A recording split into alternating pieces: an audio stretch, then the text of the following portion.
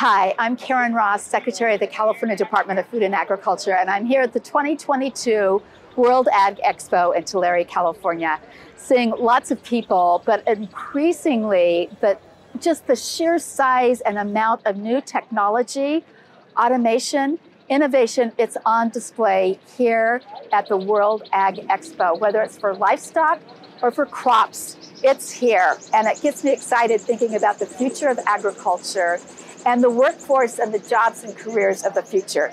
I was here specifically for a panel on women in agriculture and women as leaders in agriculture with 6 amazing women. We each gave a little bit of our journey and how we came to be in our positions, and there were some very common themes. Obviously working hard, living your values, finding your purpose, and having passion. That's what it's like to be a part of California agriculture. I hope to see you here in 2023 at the World Ag Expo.